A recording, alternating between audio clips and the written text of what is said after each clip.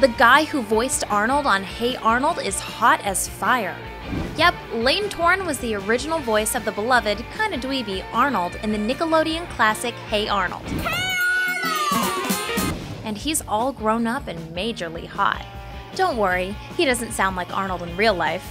Just listen to his knee-weakening vocals in this cover of Coldplay's Yellow. Look at the stars, look how they shine for you. The now 33-year-old even voiced King Bob in the 90s cult classic Recess, and was also the leather-wearing Rod in Seventh Heaven. Seems like the bad boy role was the one he was born to play. Truth, Detweiler. Scribe Kid, get this down. Toran, who's now killing it as a musician, photographer, and actor, has made recent appearances on Nashville and Satisfaction.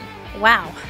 Who knew Arnold would grow up to be the guy of our dreams? How the essence of you lingers, sweeping the air. Not only is he the man of our dreams, but he's also super humble.